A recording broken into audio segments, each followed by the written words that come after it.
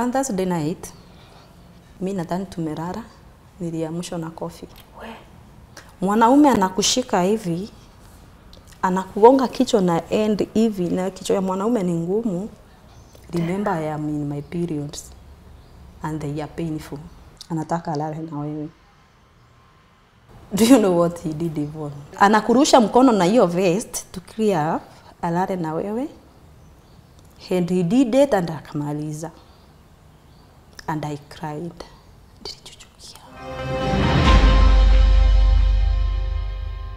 Hello, good people. Now, I have a question for you. What would make someone to leave their marriage just 1 week after their wedding? Now, today we have caught up with one lady who's here to share her story, a heartbreaking story of the reasons why she walked out of her marriage just 1 week after saying I do to the man she gave all her life to. Karibu sana, Sarah. Asante. Sarah, umetuambia story yako kwa kifupi, how you ended up in this marriage, but we would want to know from the very beginning. Sarah, unatoka wapi? Unaitwa nani? Ume grow up kwa situation inakaaje? First of all, I say thank you for hosting me. We don't take it for granted. Kuitana na unaitikwa. It is not for granted. Then I say, my name is Sarah Mudhoni Mwangi. I'm born again Christian. Nimezaliwa Kirinyaga County. Mahali panaitwa Kabare. And Gishagi naitwa Kiamishiri. So I did my class 8. Nikaenda high school. Nikasoma. Nikaenda form 2, form 3 na nikafanya mtihani wangu wa form 4. After hapo ulipaswa course gani? I did secretariat. Nikafanya secretarial, that is 2016 na 2017. Around February, the principal called me. Akaniambia, Sarah, kuna shule hii inatafuta secretary. And it is good ujaribu. Nikamwambia sijamaliza exam. I was to do my final exam on July 2018. Now we are February. Nikamwambia sijamaliza exam. Kaniambia enda tu wewe ujaribu. Nikaenda nikajaribu and lucky enough nikachukuliwa. So I'm now employed. Yes. Sasa nimepata kazi ya secretary. Na nilishukuru Mungu. After a week, my former teacher in the college akanipigia akaniuliza, Sarah, uko wapi? Nikamwambia niko Nairobi. Kaniambia shule zimefungwa na nataka urudi usomeshe. So I go back nisomeshe, nilikuwa nasomeshe document processing, office procedures, hizo. Some few courses za secretarial wakati shule zimefungwa. And I went back. So nikasomesha mwezi mmoja. And after hiyo mwezi ikiwa karibu kuisha, I used to share a lot with my mchungaji back home. Na he used to advise me a lot. Tulikuwa tunashare a lot. Na wakati nimefika mwisho, he was telling me, Sarah, usingive up. After this 1 month of teaching, ndio nakuja kupatana na baby daddy sasa. Alikuwa jirani yako? No. Alikuwa anapita bali nilikuwa nakaa karibu na rami. So he used to pass a road. Na hapo ndipo tulionania. We exchanged the contacts. And at that time my baby daddy was so ravi. Akaniambia, Sarah, nitakusaidia kutafuta kazi. Now before the graduation, Yeah. Mimi sikuwa ikaa kwa nyumba indo. I remember I applied a lot of schools. And my graduation was on 9th November 2018. Akanisaidia, alikuwa supportive. And at this time alikuwa anafanya nisahau mambo ingine nilikuwa napitia. He is like he is trying to make me forget some things. Na akanishika mkono. I graduated, and after graduation, that was on 9 November 2018. There was an advertisement at Kenyans Secondary School. It is in Kirinyaga. And I said I will apply this one. So I remember when I am on my way nikiwa Sagana stage, nikiwa on my way kupeleka ile barua, one of Muesh akanipigia from Kirinyaga, akanipigia simu akaniuliza, Sara uko wapi? Nikamwambia niko Sagana, naenda Kenyans Secondary kudrop application ya kazi. Kulikuwa na advertisement. Akaniambia ni sawa, lakini kuna mahali nimekuonea kazi. Enda tu drop, then kuna contact nitakutumia, you communicate with that person. She is the chief officer Kirinyaga County. Now I'm here, nimepata kazi, we have to vacate. Ndio nikamia Kutus. Kutus tumehama na baby daddy. Tumemove in.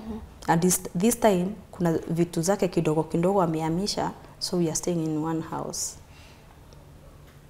And after a few months akanipea story yake, na mimi nikampea story yangu sababu haikuwa rahisi. And I was like, I don't want to get married this early. Kuna vitu nilipromise ma lazima nitimishe. And he was like, I will support you. And because we had already sat down and planned for this and agreed on some things, I was okay with it.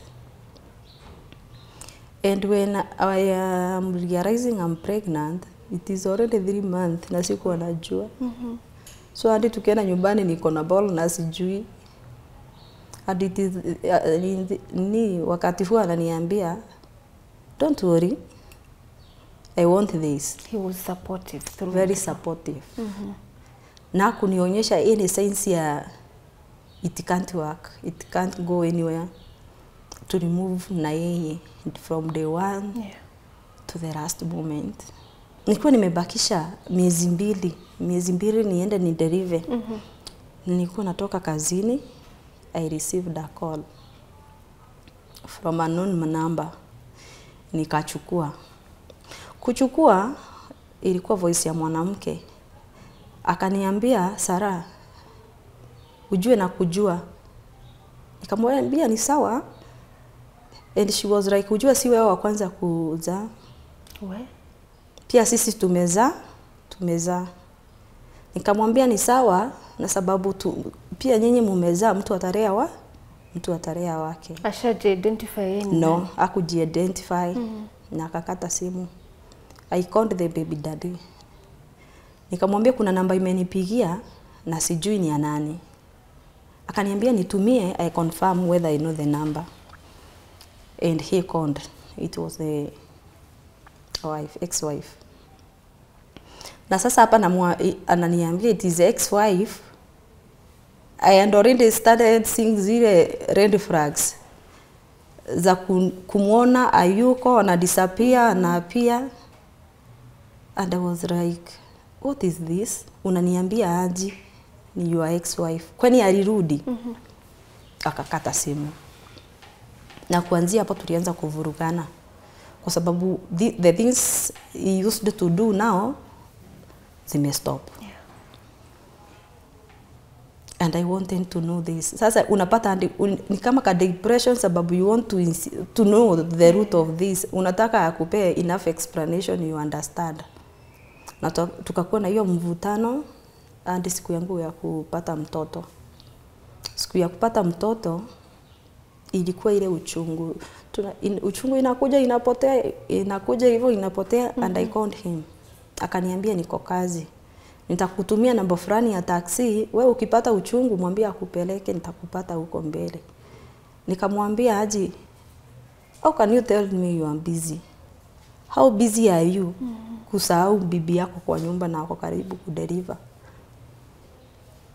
Nikamwambia mimi usinitumie namba ya taxi, nitakungoja hadi ukuje.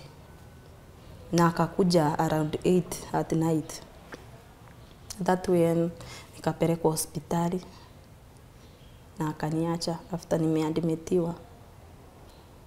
Kuniacha, I called him later after kuniacha, namwambia kesho asubuhi niletee hii na hii.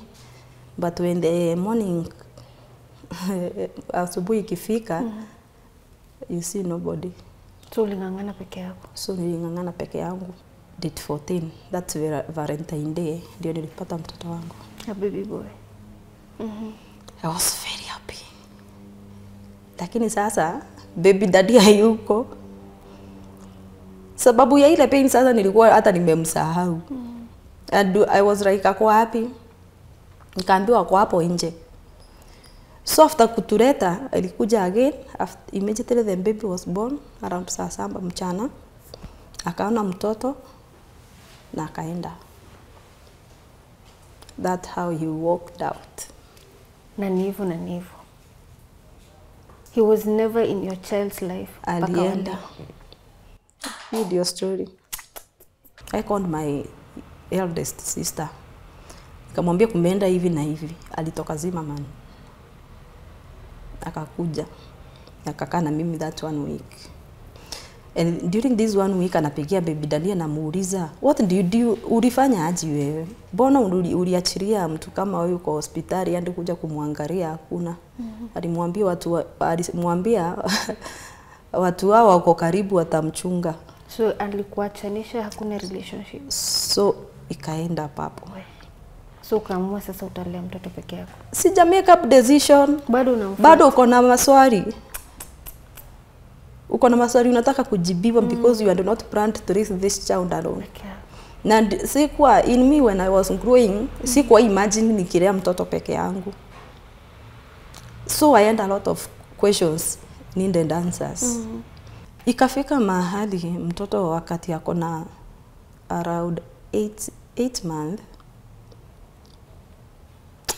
nikakaukiwa na maisha.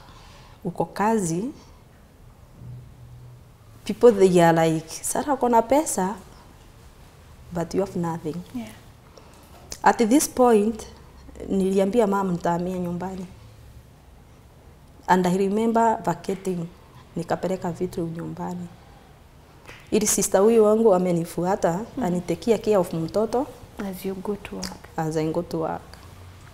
Nikavacate, but within a week, nikaambiwa amechoka. There is nobody to take care of the child. I was to vacate again. Na when I'm vacating to home, ushafanya shopping yenye uwezi rudishiwa. So ni kama naenda kuanzia life ingine. With nothing.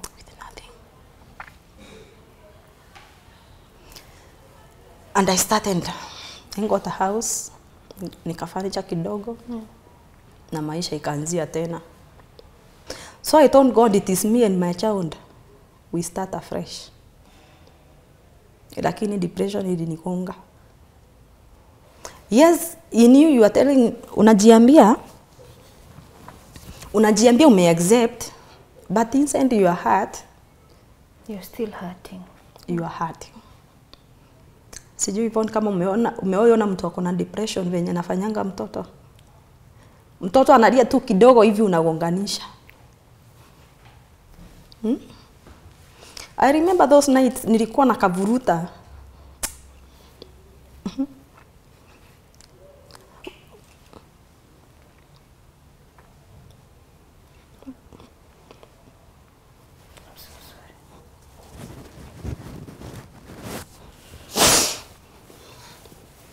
Yvonne unakafuruta kwa barabara.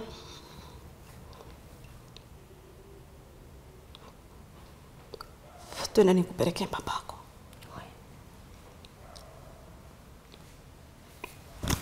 Sababu unafika mahali unasikia si kitu nilikuwa na expect. And this time unavuruta mtoto kwa barabara na unataka kupelekea babake. Amre sababu sasa hata wewe umeshindwa. But I remember this day, I sat down inside my house. I attempted murder.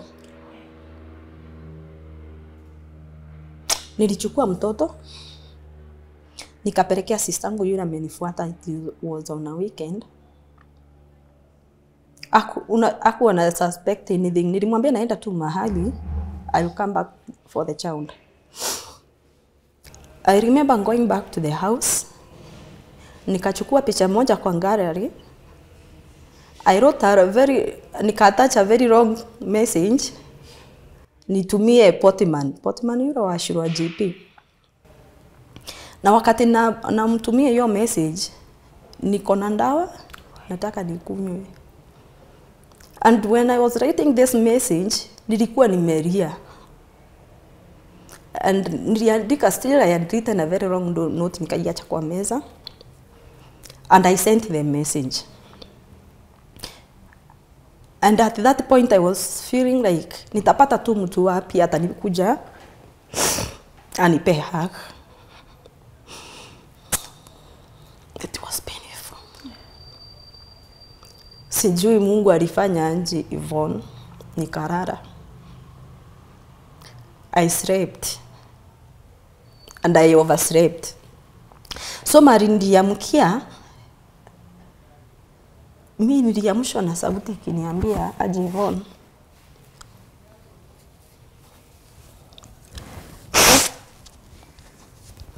Sara, nimekutoa mbali. Acha hizi mambo kidogo isikumalize. You have a great way to go. Yeah. And from that day, nikakuja nikajiambia, Sara, I have to love myself first. Nisipojipenda, hakuna mtu atakupenda. Kweli. So I remained strong. And I used to go to work. Kila mtu anaona una smile, but inside you are going hell. But I tried to adapt and nika heal. Through that process ya healing, I got a friend mwenye alinishika mkono akaniambia, Sara, you are going to unaenda the way you are surviving, it's sad, nitakusaidia. Akaniambia nitakuandikia housemaid, house help. Akaniambia watafuta house help, I'll be paying, you just pay the rent, I'll be doing you shopping, nitakuwa nakulipia house help, and that's the only way I can help you for now. Na amekuwa na mimi, nimekuja nika heal, nikatoa wimbo yangu ya pili, and I overcame that. Uko tu na huyu mtoto wako? Niko na huyu tu mtoto wangu. Tena nikakuja nikakapenda. Siwezi taka kuona mtu anamguza. I love that baby so much. This moment of healing has taken you from a point where you had felt even you don't deserve to live. Sure. To the point now ume accept the situation, ume accept mtoto wako, na sasa ume heal. Yeah. But then something else happens. You meet ume someone. heal. And you are like, Sara, yule mwingine uliambiwa ni bwana wenyewe. Make sure you don't pick bwana wenyewe this time. Na nilikuwa nimependa kukuwa na mboma. And I used to thank God. Nilikuwa nimemwandikia the characteristics. As I prayed, nilikuwa namtajia. You know, when you are praying for something, it is good to be sure of what you are praying for. Uwezi tu enda uambie Mungu, nataka mbwana. Which kind of a man? So you had a list? I had a list of what I want. And I was very prayerful. Naambia Mungu, this is what I want. And there is this day around April, I came across this man. Despite meeting him some few years back, hi, now I have come to meet him, na tulipatana Facebook. Upatana Facebook, he is like, how is you? Nakwambia mambo yetu ni kama ilienda ile ya ililash. How is you? Uko wapi? Can I meet you? Tukaonana, and he was like, the day tulionana ndio the day tulienda kumit wazazi. The same day we meet the first time. The first day, our first day to meet. Hiyo first day alikuwa ashakueleza anataka what in We had discussed a lot, lakini sasa ni ile far relationship. We are not together. We are like, unataka, what kind of a woman do you like to have? Have you ever married again? Which kind of marriage do you deserve? We had talked a lot. So you meet his parents? And this day I'm going to meet him. He's like, I want you to meet my mom and dad. And I went. How was it? It was nice. Okay. Because I remember even after going back home, I told mom, sasa niliambia mom, na nikamwambia mimi nimepelekwa nyumbani, and I have loved the parents so much. They were very welcoming, and I feel these are the kind of parents, the in-laws I would like to have. Yeah. And she was like, are you sure with what you want? Unakumbuka mahali umetoka? Are you ready? Are you ready yourself? Nikamwambia, yeah, I'm ready. And within a span of time, they gave out the day to come home. That was 15th July. Tulipatana April, and by July, anataka kuja nyumbani. Hii tunaongelelea ni 2023. Ni 2023 last year.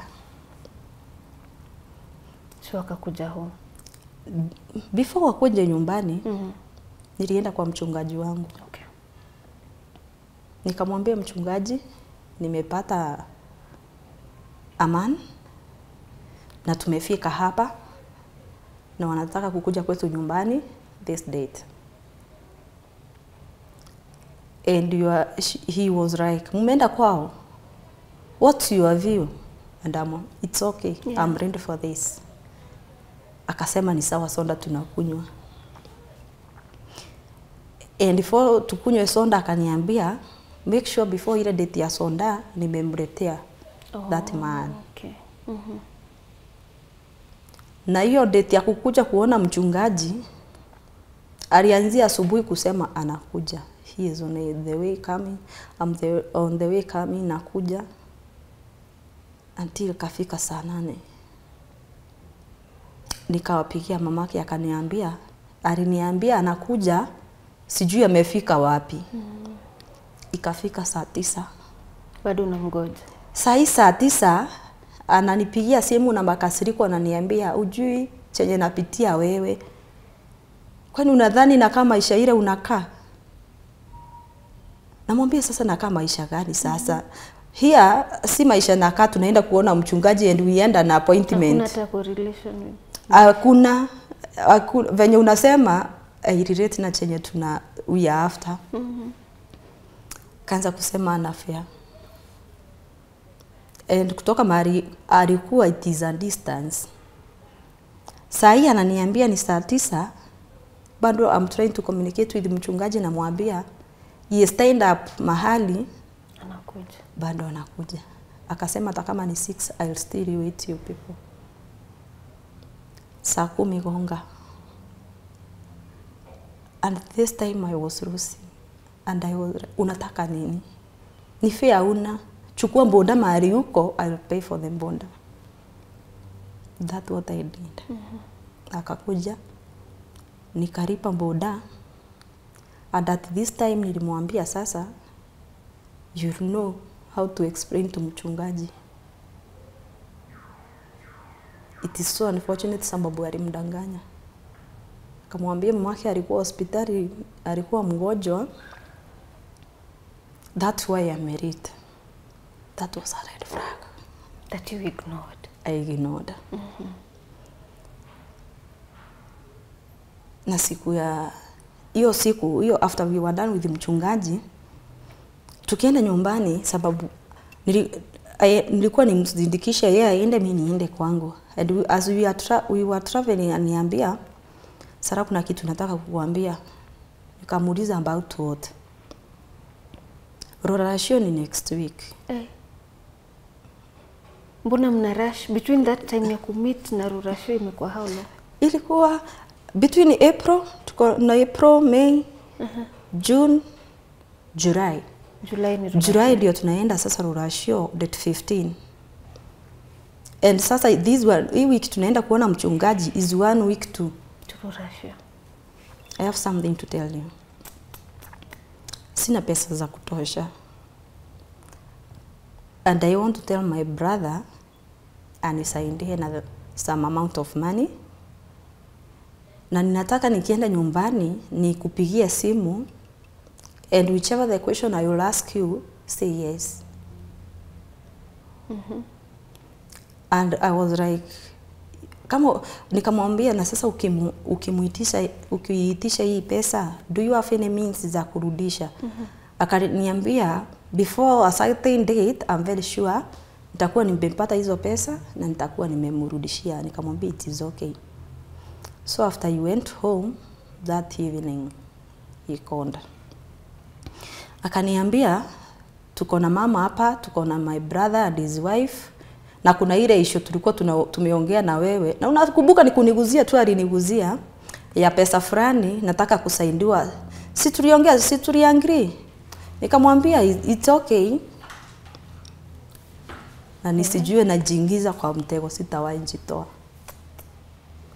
The man was given the money. Na siku ya rurasho ikafika. Na siku kwa hiyo rurasho, he was confused. He was like, am I doing the right way? What is needed? Sababu venye msichana huwa anatoka, in ours tulisema hii, let us do it differently. And like watu wanatoka wakiwa na dance, na ustahili kudance na mtu sio wako. And so he went and picked my cousin. Wakakura wimbo. Ulikuwa umefunikwa kila mara. No, that is the first group. I was in the second group. And it was no, sasa brother yake hata ndiye alikibia akamwambia hapana, si huyu, ngojea wako. And now I came out. And everything was nice. The day ended well. And I was thankful to God. Siku ikaisha. Hawakupewa harusi hiyo siku. Because whatever they gave out, waliambiwa endeni mkuja siku ingine. Before the proposed day ya harusi. And they were, it is okay. Sasa, wakati walirudi nyumbani. Now, the rurasho was on Saturday, the following week now. The man called me. Kaniambia, Sarah, mambo si mazuri. Nikamuuliza kwa nini. Wazazi wananikerelesha wakiniambia niko na pesa, just because kwa rurasho there was a video. Kwa rurasho, I had invited my video producer. Yule tu wa wimbo. Yule wa wimbo. Nilikuwa nimemwambia sina pesa, but pick this video for me. Wakati nitapata pesa, nitakurudishia. Even the man maybe didn't know, si hakuna pesa nilimpatia. Maybe mentally aliassume Sarah akona pesa.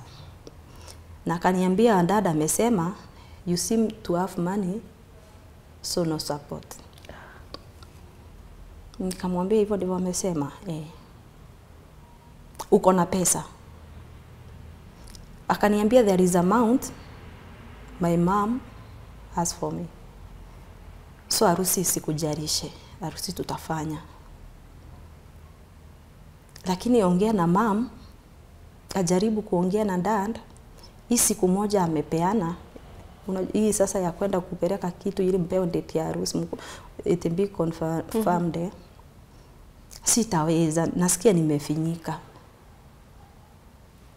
Tutarudi after harusi, after tumekaa na wewe, tumejipanga. And now because I don't want to sleep with you before the harusi, let them accept. And I saw, wow, this man focused. And at this time I used to ask him, where do you see yourself 2 years to come? Yeah.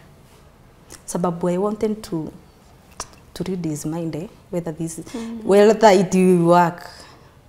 And he used to tell me, I want this, and I was like, what are you doing towards that? Ananiambia nimejaribu hivi lakini hapa utanisaidia. Namwambia ni sawa, nitakusaidia. I talked to mom. Wakaongea na dad na kamiti ikaanzia nyumbani ya harusi sasa. Harusi tulikuwa tumeipeana ikiwa 2nd September. Same year you met? Last year.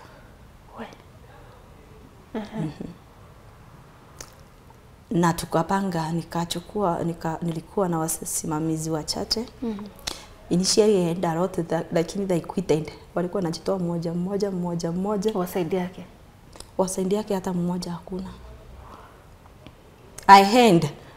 Nilikuwa na watu wengi sana wasaidi ya kwao. But there is this day. It was kulinyesha September, kulikuwa na mvua. And I remember it was on Tuesday. Very early in the morning, peleka mtoto shule. The mother called. Kaniuliza mko aje? Tuko poa. Hii mambo nasikia ya harusi. At that time mchungaji wangu niliongea na yeye na tukaconfirm mambo ya harusi, akaniambia tutafanya hivi, tukaenda mahali kunaendangwa, tutakuja na form na the churches now walikuwa washaandikiwa barua ya kuannounce harusi. Because here hii church niko ni sababu ya kazi. So I have my home church na yeye ako na church yake. So the churches wakaandikiwa ile barua ya kuannounce harusi. And now it is 1 week. Ile announcement ya first time ilikuwa ishamekiwa kwetu church. Now namuuliza kwenu harusi iliannouncewa? Ananiambia iliannouncewa. Now it was on Tuesday, I remember very well. Nilikuwa napeleka mtoto shule, the mother called. Akaniuliza mko aje? Tuko poa, mambo ya harusi inaendelea aje? Bado tunaendelea kujipanga, nyinyi mko aje? Kamiti imeanzia? Kaniambia huku hata hakuna kamiti na hata harusi haijaannouncewa kwa church. Sasa ni mother-in-law na ni mother-in-law ananiambia. Na muuliza haijaannouncewa aje kwa church, and I called the man yesterday night, akaniambia msha announce na kamiti ni kuanzia inaanzia nyumbani. Kaniambia huku hakuna kamiti inafomiwa. Nikamuuliza sambambu, kaniambia niulize the man. Nikapeleka mtoto shule, nikaenda kazini. And I was seated, I asked myself, where am I ending to? Kuna harusi ama hakuna? You need answers. I need answers. So tunakuanga watu wawili mahali, tulikuwa tunasaidiana, tunakuanga watu wawili mahali niko. And my workmate wakati alikuja nilimwambia nishikilia hapa, I have to rush somewhere. Nitakuja. And I remember nilienda kwao bila kuambia, because I felt this not the way. You have to give me enough explanation. Wezi niambia hakuna kamiti kwenu, harusi haijaannouncewa, there is nothing. And you remember we have 1 month to plan all this. Na si kitu rahisi, inahitaji pesa, mipango ni mingi ya kupanga. Na wakati nilifika town iko karibu na kwao, mamake akapiga tena. Alikuwa nataka, kuna some things alikuwa na inquire, and I'm like, I'm coming. So for one, I made a mistake to tell her I'm coming, sababu siku nataka wajue naenda. But I went. Kumpata, nilipata mwanaume yako kwa nyumba. Sababu at first nilipatana na mamake kwa ngeta, akaniambia ako kwa nyumba. Nikamwambia ndiye nataka kuona. Even before I talked to her, nikaenda nikamwambia. And I remember immediately the mother and called, nilimuuliza ati harusi haikuannouncewa kwenu. And he was mad that you found out. Ananiuliza nani amekuambia? Si kumwambia nani aliniambia. Now I'm here, nimempata kwa nyumba. Amekaa tu. Ananiuliza umekuja kwa nini? And I'm like, kwa nini harusi haikuannouncewa? Akaniambia pia yeye amejua saa hii. Nasikia last Sunday hakwenda kanisa, but aliambiwa harusi ili announce ili announcewa. Did you confirm it you yourself? What about mipango ya harusi? Do you have the committee? Kaniambia wazazi walikata committee formiwa kwao, but he has a group of people who are helping, and he showed me a big list of people. Kama aliziandika that ndiye akisikia naenda aliziandika. Akaniambia I have this list of people, na kuna place ingine tuna meet and they are supportive. Lakini huku committee hayuko. And I was like, if you have friends who are supporting you, it is okay. I'll try to join with my friends. You and yours will join together, and I'm double sure we will make it, even without the parents. You were really determined. You wanted this to work. I wanted this to work. And I remember him calling mom, anamweleza venye anaona venye kutakauka, and mom, even my mom, by the way, she was very supportive. Yeah. And even financially, alisimama na yeye. Because I was telling mom, this is the kind of a person I want. The qualities, the characters, but as a single mother nikasahau niko na mtoto. What kind of a father figure do I want for this child? Yes, I have gotten a man, but what about the father figure? Nikasahau na mtoto. But he knew you had a child. Yes, that, by the way, hata saa hii uni approach, the first thing to tell you, I have a child. Unikatae unipende mapema. Ushajua ukweli wako. Ushajua ukweli wangu. And it is okay. It is now wiki ya harusi. Nilikuwa nimepewa ruhusa kazini. I remember nilipewa wiki mbili. Before and after. 1 week. Nikamuuliza mambo ya harusi by the way imefika wapi? And there was like, kuna right. We had a WhatsApp group. It is like haikuwa ina work. But it worked the last week. And I told God thank you. Because whatever I got from the group, I managed to pay the deposits. And as I paid the deposits, that week, it was on a Monday. That Monday ndio nilikuwa nalipa madeposit za watu. Kama ni catering, kuna ile percentage tuliagana, nalipa hizo zingine nabakisha. Then I'm like,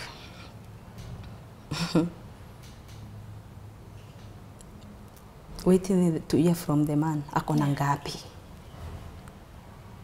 You know, he promised akona some amount of money to contribute towards that.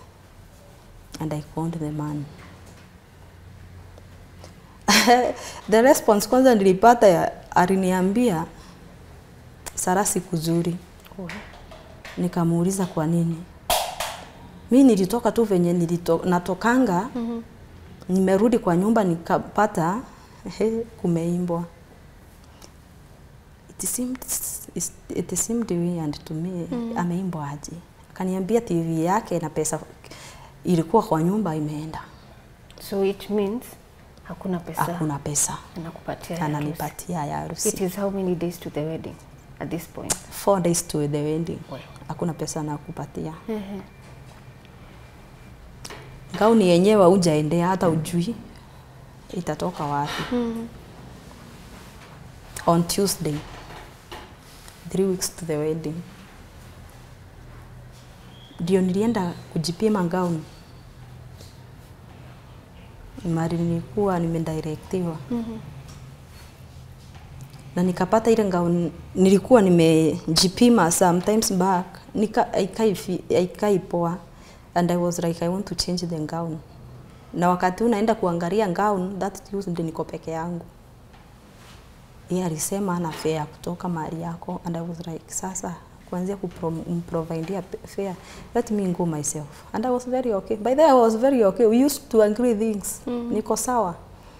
Sasa nikaambiwa sababu nimebadilisha gown, ni kujia on Thursday iwe imeoshwa imekauka, nikarudi bila gown. Now tuko on Wednesday. On Wednesday, he is like he want to go to pick the cloth ile yake ya harusi. And this time ananiambia deposit akulipa. You sent him money for the... You remember I sent 3K for the deposit. Nikamuuliza haji ukulipa. Akaniambia unakumbuka yule mama yetu ana tutengenezea cake. Kamwambia nakumbuka vizuri. Nilikuwa naenda kumvisit na nikaona sitaenda mkono mtupu. So I used the money to do the shopping and the transport. That's why I didn't pay the deposit. Where? And I was, did you tell me? Ukuniambia. So it is 2 days to the wedding, so you have to provide the full amount. Na wewe mwenyewe yako hujajishughulikia, unamshughulikia. But I had promised to stand with him.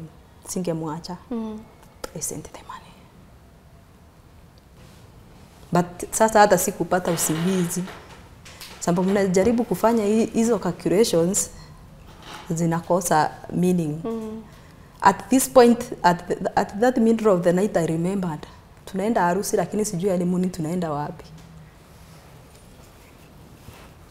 I had a phone number of a certain manager of a certain hotel. I wrote a message that night. Around saa 8 nakumbuka. Nikamwandikia message, nikamwambia I have been so busy, niko na harusi kesho. Prepare a room for me. I will send you the deposit, then the rest tutaongea nikikuja. Hii ni mambo ingepangwa na mzee, si mimi. Sasa unaona, na nikaona for sure Sara maybe unajioa. Huku hadi umetafuta room uende. Unajipeleka. Yani it is like kwa harusi ndio hii. Venye msimamizi anafikanga mapema at least na kupanga alichelewa. And I was mad. Sasa I was like ngao nafungwa na nani? Vitu mingi, and I was told acha stress. Well, it is your day. Ndio nilifungua simu nikapata amejaribu kupika masimu mingi, but I picked none because I told God venye umepanga iwe ndivyo itakuwa. Na nikapeana simu niwekewe. And now I was ready for this day. Msimamizi alikuja although a bit late, na akaniambia the reason as to why she came late, they first of all waited for him, sababu ni kama walikuwa na shuku this man can fail. Sababu walikuwa wamempikia asubuhi pia, akawaambia sina kiatu. And they told him come, we will provide. And they provided. They bought him a shoe. Yeah. Na harusi ikakuwa so karafu. Now it is our honeymoon. Na nilikuwa nasikia watu wananiuliza Sara, how was your honeymoon? And I was like, what is honeymoon? What do you mean you booked a hotel? I wish I can take myself out for a vacation with my son. I enjoy whatever other people enjoy. I didn't enjoy my honeymoon. What happened? Yes, I booked the hotel. Ila room nilibook, it seemed to be so very expensive to him. Alisema hii ni pesa natupa. And he asked the receptionist, is there another room? Akaambiwa kuna zingine.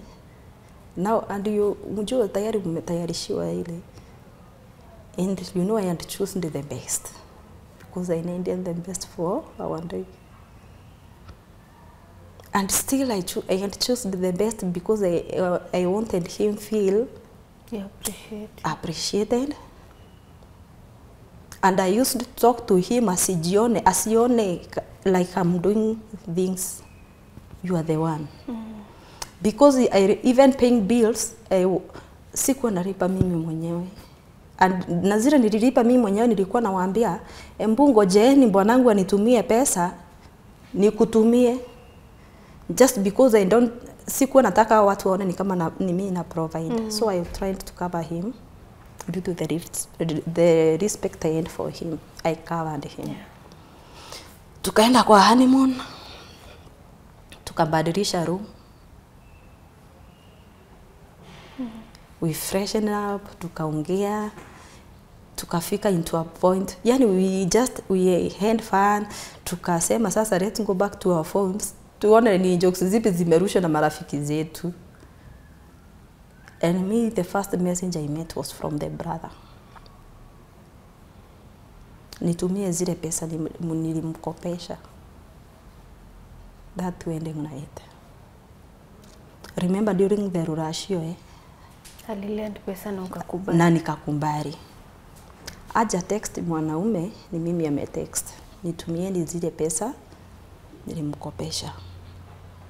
And I shared with him. Nikamwambia brother yako amenitext, akaniambia nimtumie zile pesa alitukopesha.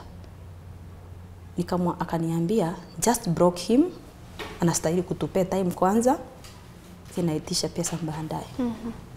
I blocked him and tukalala. We are here. The second day was on Sunday. Around saa saba mchana akaniuliza, tukiwa mahali tu, akaniuliza fulani ni nani. Because I knew the name, nikamwambia he is my workmate, anafanya kwa bank fulani, ndiye huwa ananisaidia na mambo ya cashes wakati they need payment. Akaniambia it's okay. Na huyo mwingine ni nani? Mtu mnaweza share na yeye mambo yangu. Ni nani kwako? And I was like, who is this now? Na at that point akaniambia, acha tu. Ni vile nilisikia ukiota usiku ukitaja mtu fulani, lakini acha tu. We are Monday. Umerudi home? Hapana, bado tu honeymoon yetu. Nakumbuka bado najiuliza kwa nini aliniambia? Aliniuliza ile maswali, fulani ni nani, fulani ni nani, na mimi wasioti nikiongea I know myself. Na hizo sasa nimeziweka tu pending. Now we are on Monday. And I'm like, tusiende leo nyumbani. Although nilikuwa nimepewa this 1 week ya kupumzika, and we have a lot to do, lazima tuhame kwa ile nyumba yangu, we can't settle in the house I was living. We have a lot ahead of us, lakini hebu tujipee hii Monday pia tupumzike. On Wednesday tukaenda nyumbani. Sasa we are together now as a family. And I was making jokes, can you tell me now what you are going through? Sababu tuko pamoja, can you open up, you tell me what you are going through? And at this point is like, he don't want we talk about it. Nikamwambia it's okay, when you feel the time is good for you to tell me, utaniambia. I will give you the time which you deserve, na utakuja kuniambia. On sasa hiyo Wednesday morning tulipeleka mtoto na yeye shule by the way. Tukapeleka mtoto shule tukarudi. And he was making jokes, akasema, hey, I feel good, Sarah, thank you. By the way, I love him so much, kuku appreciating. He used to appreciate a lot what I was doing. And that Wednesday, I appreciate. We spent one day, and the day ended well. We are on Thursday. On Thursday night, nakumbuka swali niliulizwa kwa honeymoon fulani ni nani. He went through the phone. Mimi nadhani tumerara, niliamshwa na coffee. Nikamuuliza umenigongea nini? Zile messages zilikuwa kwa simu zilienda wapi? And he is like, huyo mtu mlikuwa mnadiscuss na yeye mambo yangu venye siwezi kusupport. You know, even venye alichukua that mentor, venye alichukua in another way I couldn't expect. Because at this point he felt like nilikuwa na share weaknesses zake na mtu mwingine. But he didn't know I was trying to express myself to a few friends. At least I get help. Support, yeah. And the support. Hakuichukua hivyo. Tulichapana. This is not even a week after the wedding. It is not even haijaisha. Vita. Mwanaume anakushika hivi, anakugonga kichwa na end hivi, na kichwa ya mwanaume ni ngumu, and is like, nataka ukweli. Mtoto wako wapi wakati? We are in one bedroom, and the temp room is big, so wako kwa temp room. So anasikia vurugu. Na kitu iliniumiza, mtoto wangu alistuka, kwa sababu hiyo commotion, alistuka, alilia, and my sister was like, ni nini? Kumbuka my sister, she's still in the house. Anauliza mwanaume, ni nini? Na anamwambia achana na huyu. Ni utoto tu ako nayo, hakuna kitu nimemfanyia. She's crying out of nothing. Sasa hiyo umeumia. Umegongwa kichwa, unasikia kama itakapasuka. On Saturday, our last day together. That's the wakati nilirealize nachukua simu yangu, nilibadilisha password. Sikuwa nabadilisha password sababu kuna kitu namficha. That Friday, I had sent my sister kwa duka na simu yangu na atumie M-Pesa. Na mara mingi nikituma sistangu na simu yangu akirudi, huwa nabadilisha password ili asikuwe tempted kuichukua tena and I withdraw pesa nayo. I changed the password. Not knowing nachokoza nyuki mimi mwenyewe. Ila masaa tena saa 6. Mchana. Saturday night. Coffee tena. Ulibadilisha password kwa nini? Nini unaficha? Nikamwambia hakuna kitu naficha mimi.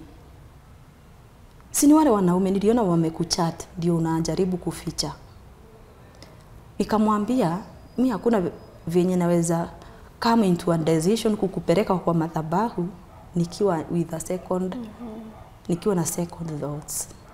Ama nikiwa in a state that I have to double deal you. No. And that's why I have been trusting with you with my password. Na tena ungekam in a polite way, bado ningekupatia password. Singekunyima. But unanigongea nini? Ikakuwa ni vita. Remember, I am in my periods and they are painful. Unajua alifanya nini? Aliniambia, do you want to promise somebody else to sleep with you? Remember kuna wale majema walikuwa wameniandikia, wewe fanya harusi lakini anemuni yetu.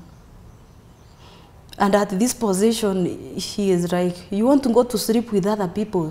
That's how you are that's what you are planning, and that's why you are changing the phone password. Nikamwambia hapana.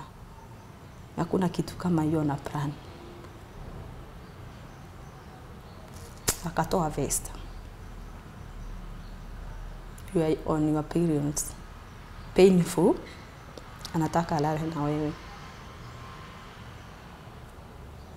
Do you know what he did, Yvonne? Anakuinsert that vest to clear up the stains. Analala na wewe. It's painful. Kuna wale huwa wanaumwa sana na tumbo during periods and it is painful.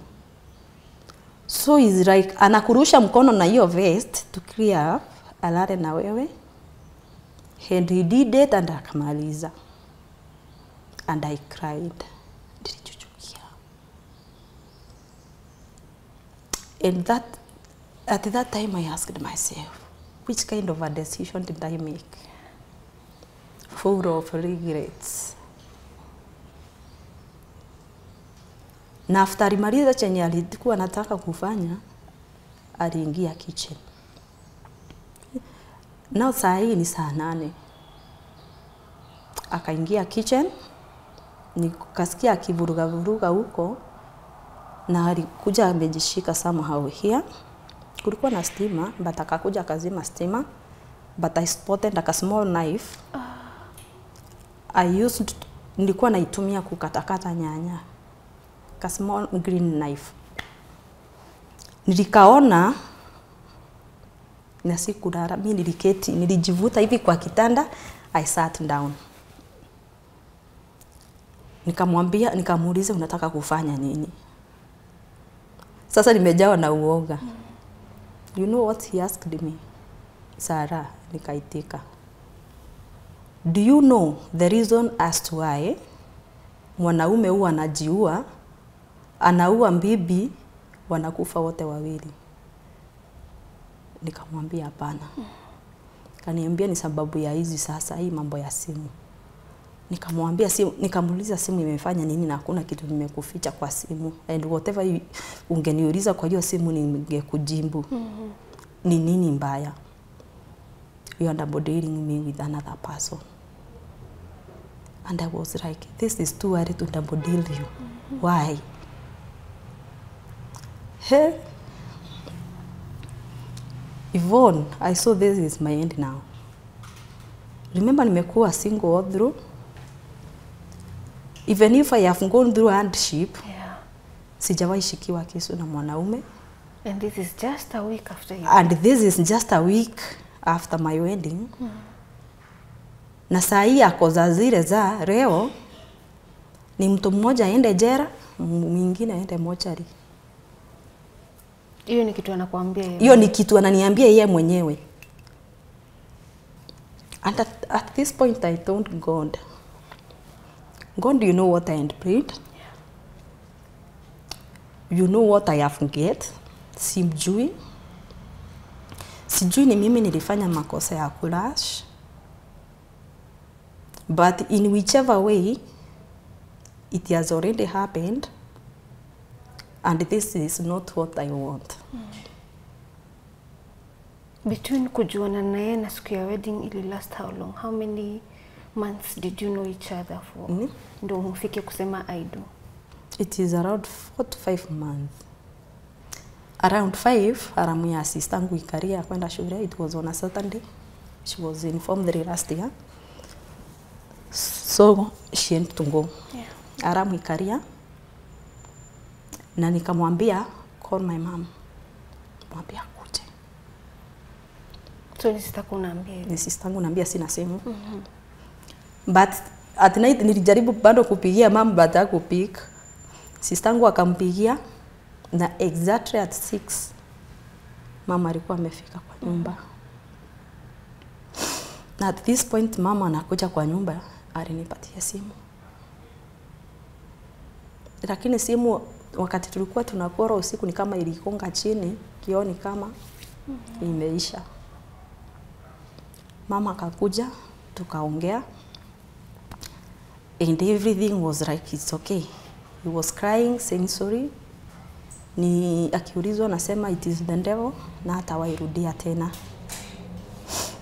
And at this point he was like, Mom, kumehappen hivi na hivi na Sarah amekupigia umekuja. Wakati mimi nitajipata kwa shida kama hii na unajua wazazi wangu sio supportive, what will I do?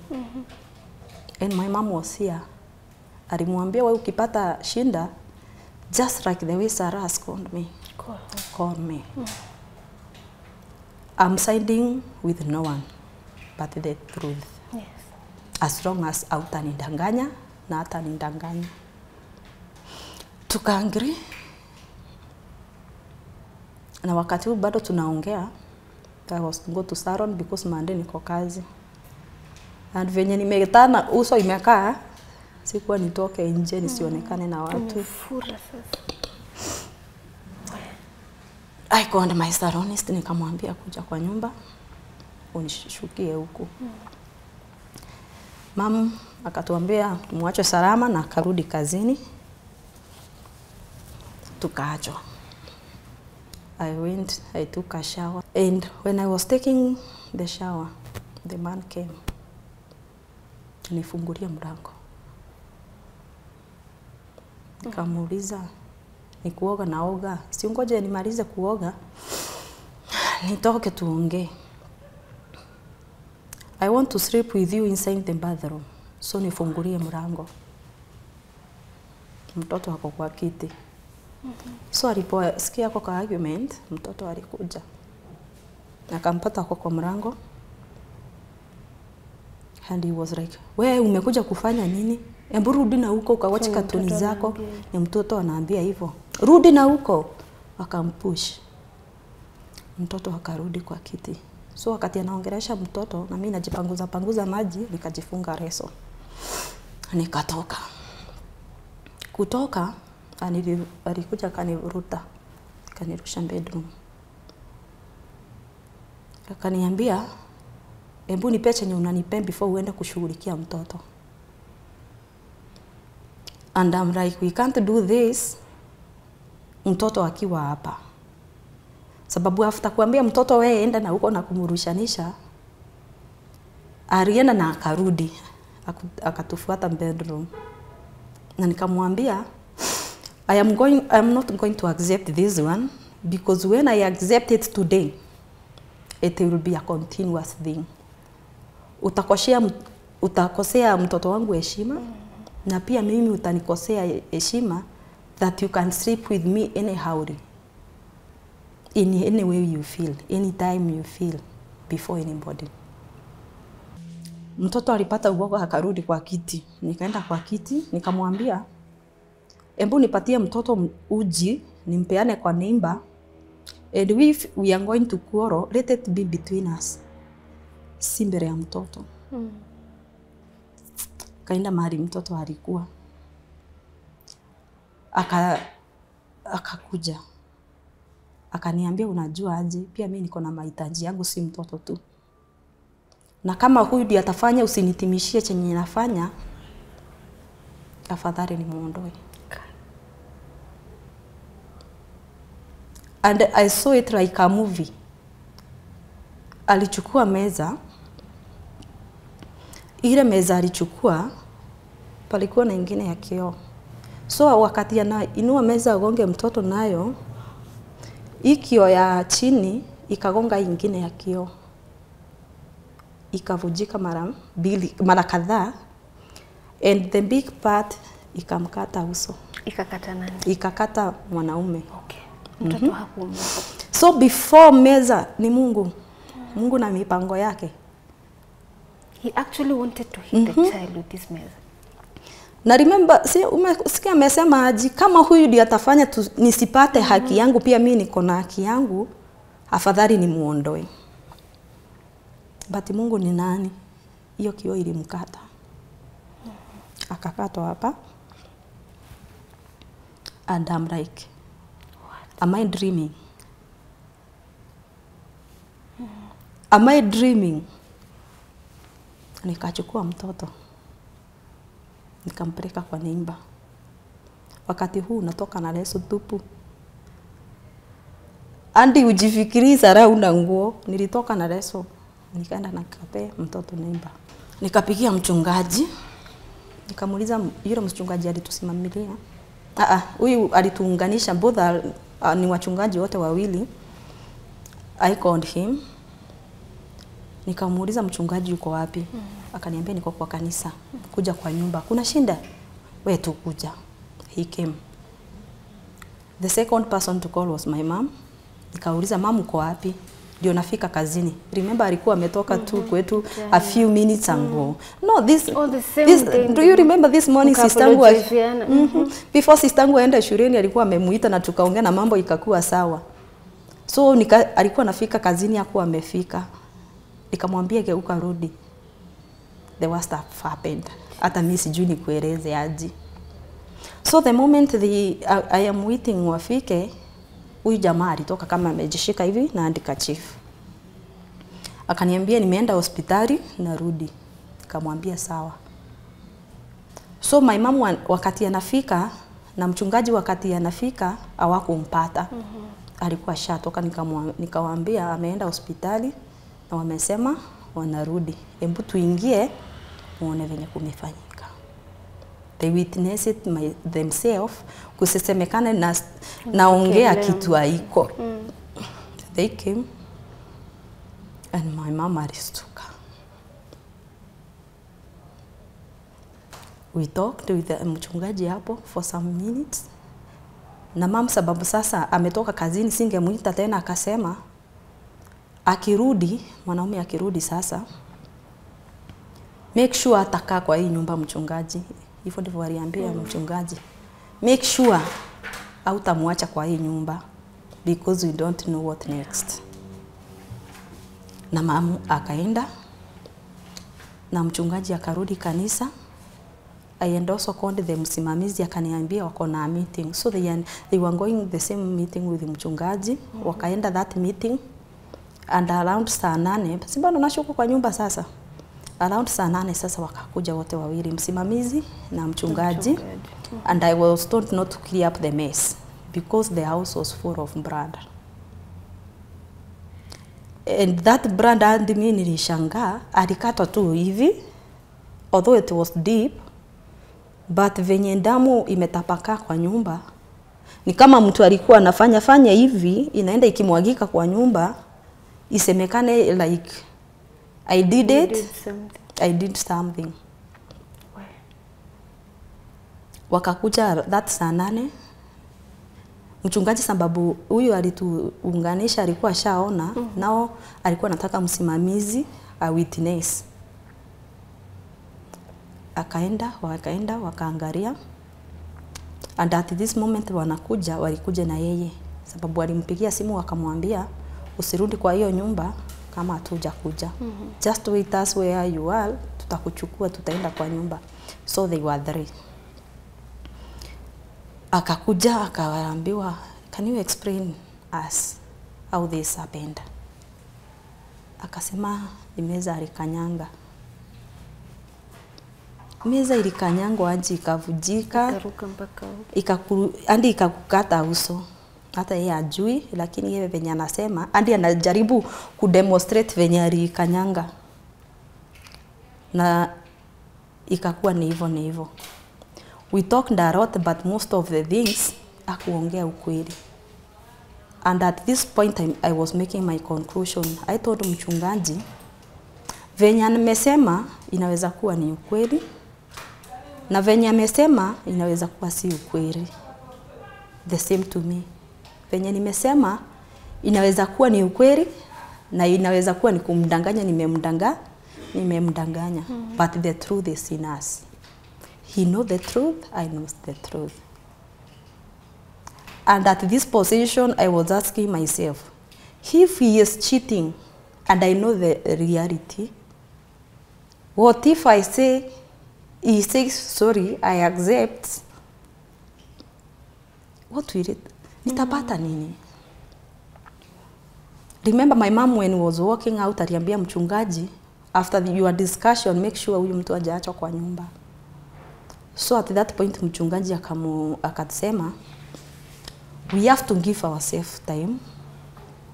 Weenda kwenu, acha huyu, mfikiria kama mlikuwa na haja na ndoa. And if you knew the meaning of what you were doing.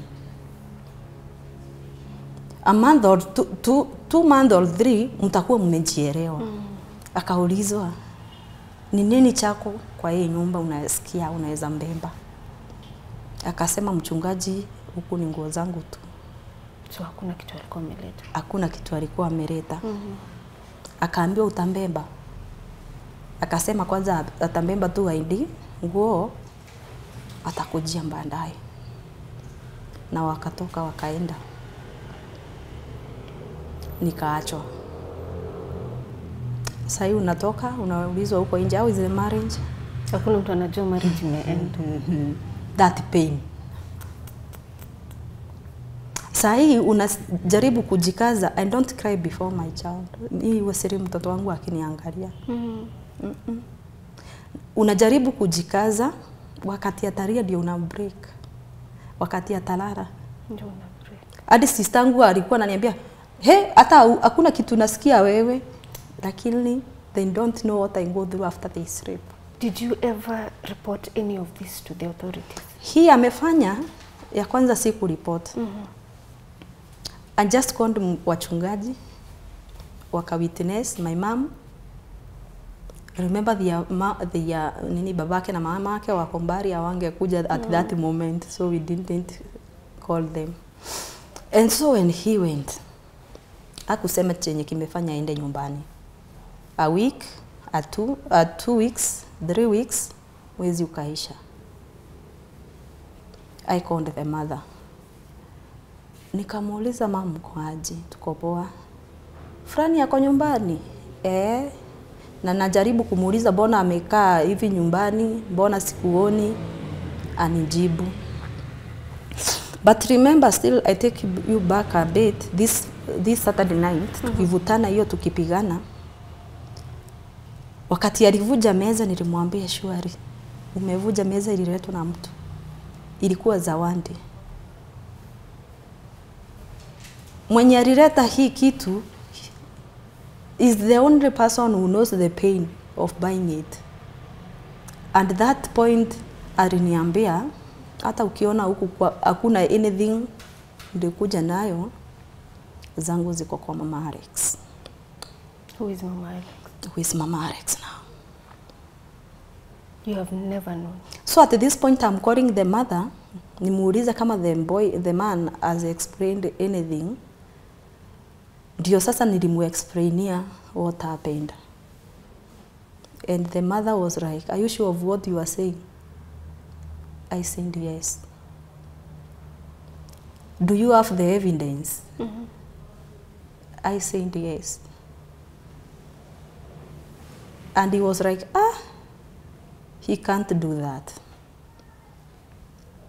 Nikamwambia, it's okay mom, if he can't do that, sijui mbona unamtetea. Nikamuuliza mom, before atoke kwangu kwa nyumba, aliniambia hata nikiona there is nothing, he came with vitu zake ziko kwa mama fulani. Can you tell me kindly, who is this woman? Alizima simu. Paka wale. Alizima simu that moment. Nikafikia yule mama yetu alikuwa anatutayarishia keki.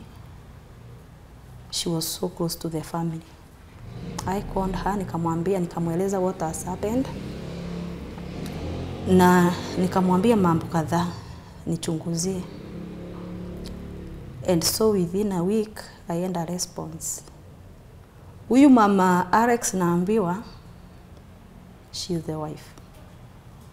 This man has been married all along. She has, na unakumbuka kiulizo kama amewahi oa, akasema hapana. Wazazi wake, familia yake, hakuna mtu aliweza kukuambia. And now I'm like, what was the reason behind marrying me? Oh, no. Akijua ameacha bibi mahali na mtoto wa miaka 2 na miezi kadhaa. What was the reason behind? And Alex is the son. Alex is the son named after the father. Na hadi babake hakuwahi niambia kuna mtoto kwa hiyo mboma. At what point did you decide to go to the police and explain your case to the police? The time I decided to go to the police now, mali nafanya kazi na mali nakaa, it is Sonia, na wakati mingi ni naendanga lunch kwa nyumba. So it is a normal day, I'm going in the house for lunch. Kufika kwa nyumba, naulizwa na neighbor, do you have visitors? Nikamwambia no. Your husband plus one other person were here, they are looking for you. Na at this time sasa nasema, hata kama una react kama una haja na mimi, usiwahi fikiria kwa maisha yako kutawahi kuwa na divorce. It is either I kill you or no divorce. So this time naambiwa ameonekana kwa nyumba, nakumbuka ile threat. Na niliambiwa washaenda. Mimi sikukula lunch. Niligeuka tu nikarudi kazini na njaa yangu. Kurudi kazini after work now, kwenda kwa soko, kurudi kwa nyumba, and she went hata rudi around saa 1 mlango ukagonga tena. Sifunguangi mlango kama sijachungulia ni nani anagonga, nikaona ni yeye. Sikufungua. Remember the threat? Nikamuuliza, uko na namba yangu ya simu, kabla utoke kwenu hadi ufike huku, mbona ungeniambia unakuja, umekujia nini? Yes, like fungua mlango tuongee. Nikamwambia niambie chenye unataka hapo.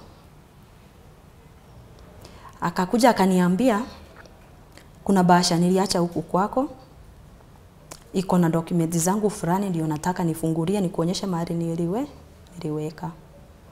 Nikamwambia huku hakuna document any yako nimeona, na in case niipate nitatuma msimamizi akulete. And it's okay. Tukasikia mlango umeuzwa. At this hii wiki anakuja, shule already zimefungwa.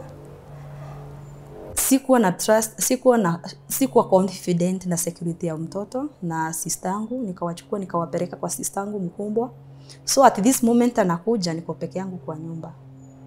And it is okay, utatumana. Nikasikia mlango umeuzwa and he went. Huwa tunaletewa maziwa. Mwenye utuletea akakuja akagonga, tukatoka na neighbor. And we made jokes there. Tukacheka, we made jokes not knowing he is still in the compound. Hakutoka. So wakati mimi narudi kwa nyumba, wakati mingi sifungangi mlango. And at this time I'm like, hebu nifunge hapa juu, you never know. Nikiwa kwa jiko napika, nikapata message ya neighbor.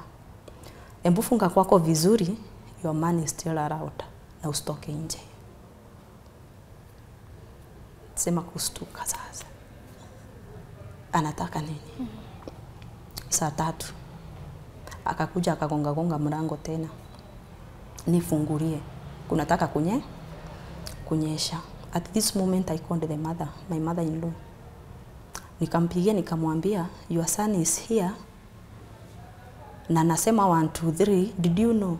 Akaniambia, wewe mfungulie, hata mimi ana umbaya. Nikakata simu. And inside me I was like, kwani ulikuwa unajua huyu mwanaume anakuja? You know whatever he did and you are like mfungulie. He has been threatening me na kuambia, unaniambia he can't do that. Alikuwa anamtetea tu. And at this point akakuja akagonga mlango akaniambia nifungulie, nikamuuliza this round unataka nini? Akaniambia nataka unisaidie. Nikusaidie na nini? Nataka kuna document nafaa kuripoti nazo kazi na sina. Nikamuuliza about documents. Document kama hizo unaniuliza good conduct, uchukuliwa cyber ama huduma. Before utoke kwenu ufikange huko, si ungenipigia simu, I direct you. And we fungua mlango, nataka tuongee na we face to face. Na wakati nilikataa, at this point he was like, fungua tu dirisha. And at this moment I unveiled the story of a certain lady mlikuwa mna interview, alimwagiliwa asende kwa uso. Sijui either you or already. And I was like, fungua tu dirisha. I said no. Na siku muongeresha tena. Alikaa hapo, saa 6 ikagonga, kukaanza kunyesha. My neighbor who anaingia late, so in the morning was like, I met your guy here outside. Na sijui alienda nyumbani saa ngapi.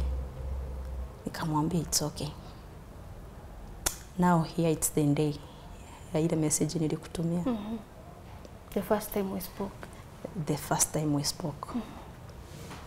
Nimekuja wakati ameenda, nilimblock kabisa na nikablock messages everywhere, nikablock the mother, the father, anybody from the family for my peace of mind. Niliblock kabisa. And at this time wakati alikosa any mean ya kunifikia, alitumia my cousin. One of my cousin akamwa-approach Facebook. Akamwambia how he loves me. Na hakuna mtu wa kwetu ako ready kumsikiza.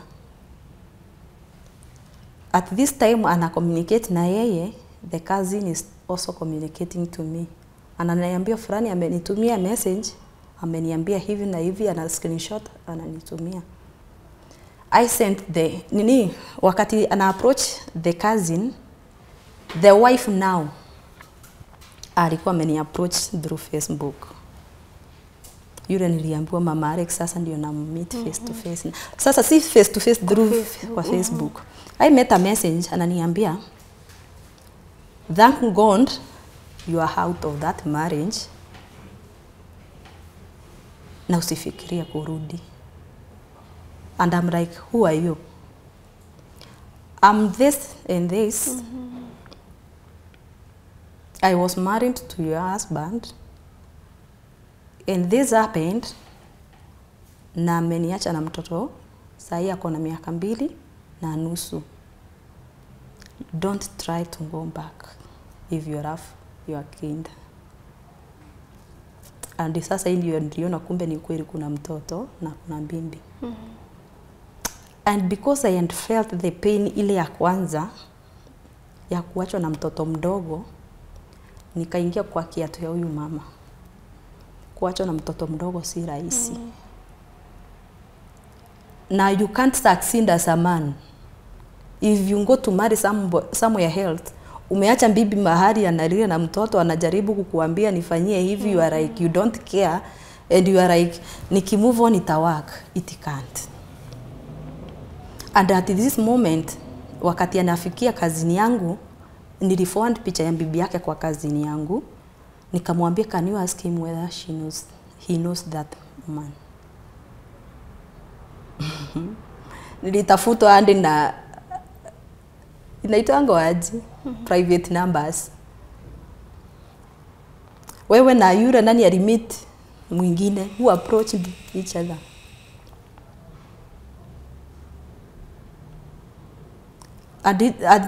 Sijui what happened. Message ikaingia. Sasa zile message ni mingi. Ile nilikutumia it was among many others. Akaniambia, Sara, nimekupea miezi ngapi? 3. If you remember the message. If you think that period of divorce you are thinking you will file a divorce itafika ukiwa uhai, you are cheating yourself. Tag the DCIs and any other authority. I fear no one. And I am coming for you. Ameituma usiku. Niambia kama utakula. Uwezi atalala. Atakulala utalala. Niambia ulipeleka hizo vitu zote kwa authorities. The following day. Okay. Nikaenda nikaripot. Nikaandikiwa ombi. Enye niliambiwa it is like I keep communication in case apatikane niliripot achukuliwe. Okay. Because at that time alipigiwa simu wako anachukua.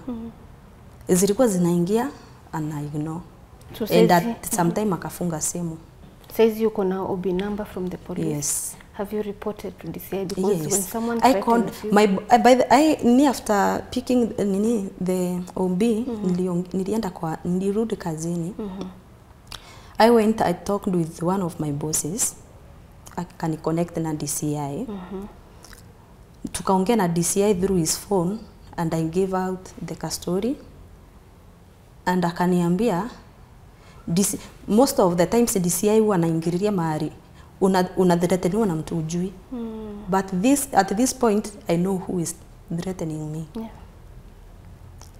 And the only thing I can do is pick a lawyer, pick a lawyer, file the divorce. And that's what I did. But remember 3 months. Na mkiongea na lawyer anakuambia it takes 4 to 7 months according to your cooperation. Na wakati huu unavumilia tu ukisema the divorce is in the process, bado anakuthreaten. Na hataki muachane kwa uzuri. Hataki tuachane kwa uzuri.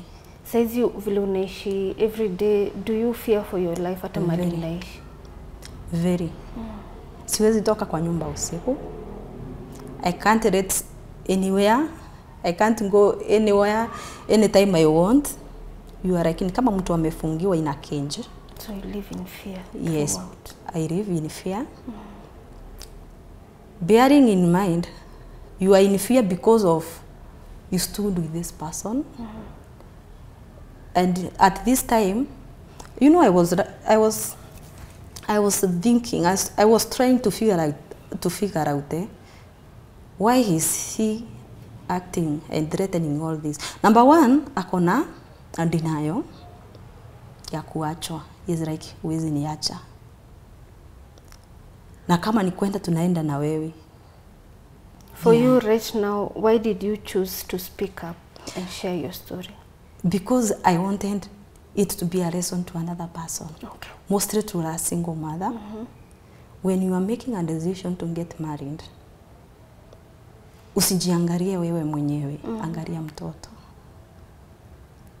He may lack the qualities you want and you deserve, but what kind of a father figure are you looking at for your child? Sababu if I am to die today, because you don't know, sababu wako hivi na hapatikani, mwenye nitaacha akiumia ni nani? Ni mtoto. Reason, I followed my desires more than what the child deserved. For you, because you have shared your story in as much as it was such a painful experience for you, Yes. what is it you hope to achieve? Maybe someone is watching you and they would want to know how can you be helped? How do you want to see your life changing for the better? What can you say to that? What I'm hoping currently, Yvonne, number one, venye hii divorce itaenda through. Okay. Remember I have 3 months, already a month is gone. Niko na miezi 2. Hii miezi 2 ujui ana plan nini. And you don't know your tomorrow because I'm living in fear. Yeah. And ninapeleka mtoto shule na waambia huyu mtoto asiwahi chukuliwa na mtu mwingine except me. And if anybody else comes, first consult me. Because I'm in fear. Wow. Are you comfortable sharing maybe a contact information or an email address? Someone who wants to reach out to you, they can use that to maybe get in touch with you. Yes, sure. Okay. You can look at this camera and share that number. Yes, my number is 07 97 10 30 51. Which name will show on the Sarah Mudhoni Mwangi. Sarah Mwangi. All right. Yes. Sarah, thank you so much for trusting us with your story and coming all the way from Kutus to come and give us your experiences, even with the aim of trying to enlighten people there to learn from your experiences. That is commendable. From Tuko family, we do hope that you get the protection that you need, and if there's a lawyer out there who is able and willing to support this lady to walk this journey, the rest of this journey with her, to help her get one, justice and process this divorce amicably, and for her to be assured of her safety. Well, thank you so much for staying with us till the end of the show. My name is Yvonne Kawira. Till next time, keep it Tuko.